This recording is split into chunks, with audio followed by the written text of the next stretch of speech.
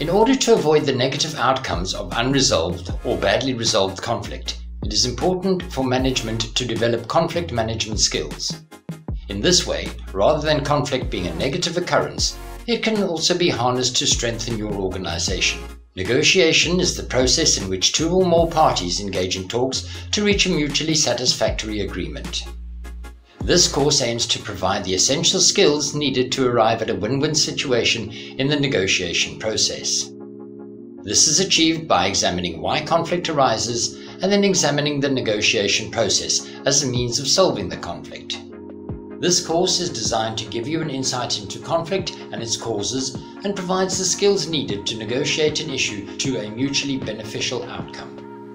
My name is Kevin Midgley, and I will be taking you through this course on negotiation for conflict management.